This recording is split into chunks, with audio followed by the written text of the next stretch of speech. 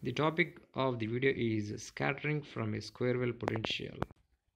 Square wave potential is defined as V of r prime is equals to minus V naught for r prime smaller than or equal to r naught, some fixed radius kind of thing, and it is 0 for r prime greater than r naught. The expression for scattering amplitude that we obtained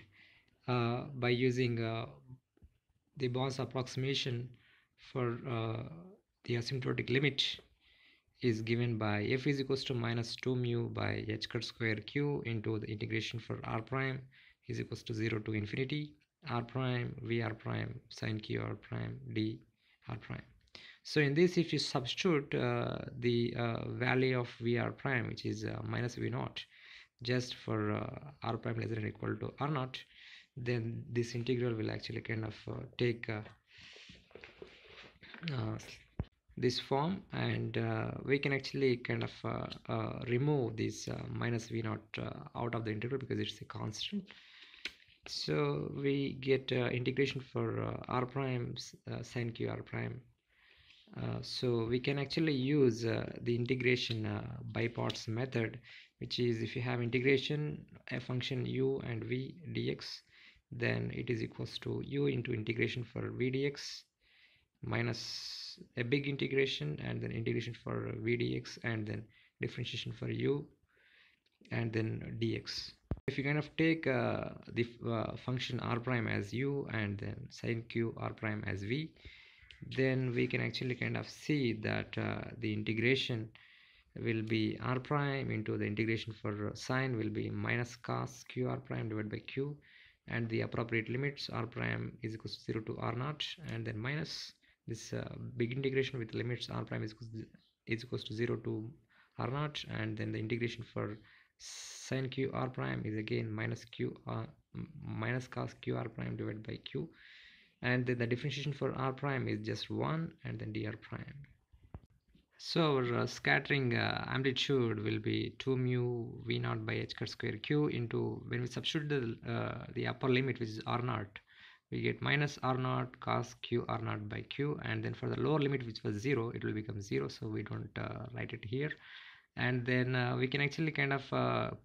take the minus sign in front, so it will become plus 1 over q into this integration for cos q r prime. So it will give us sine q r prime divided by q, and then if you with appropriate limits of r prime is equals to 0 to r naught, for the upper limit we get 1 over q square into sine q r naught, and then for the lower limit sine 0 is 0, so we don't write it. And then if you remove the minus r naught by q as a common factor, we can actually write minus 2 mu v naught into r naught divided by h cut square q square, and then cos q r naught minus sin q r naught divided by q r naught. And if you approximate that for very low energy, k r naught will be very very small than 1, or q r naught will be very very less than 1. So cos q r naught can be actually taken only the first two terms of the Taylor series expansion, which is 1 minus 1 over 2 into q r naught square, and then for the case of sin q r naught, only the first term itself, which is q r naught. So which means sin q r naught by q r naught is written as 1. So if you plug in all these approximations into the expression for f, then we get 1 minus 1 over 2 into q r naught square minus 1, so this one will get cancelled, and then even this 2 and this 2 will get cancelled, and minus into minus will become plus, and then this q square and this q square will get cancelled, r square and then 1 r r naught square and then 1 r naught will make it r naught cube. So we'll get finally the expression for scattering amplitude as mu v naught r naught cube divided by h cut square, and the differential scattering cross section is just modulus square of f. So we'll write d sigma by d omega as mu square v naught square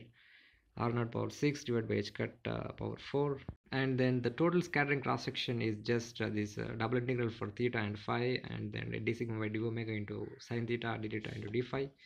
So if you do, I mean, if you substitute d sigma by d omega, which is independent of both the theta and phi, so it'll come out of the integrals as constants, and then the integration of sin theta d theta for limits theta is equals to 0 to pi will make it a value of 2, and then for d phi, then the integration value will be 2 pi because the limits are 0 to 2 pi. So finally we'll get 4 pi into mu square v naught square r naught power 6 divided by h square power 4 as our total scattering cross section. That's it in this video, and thanks for watching.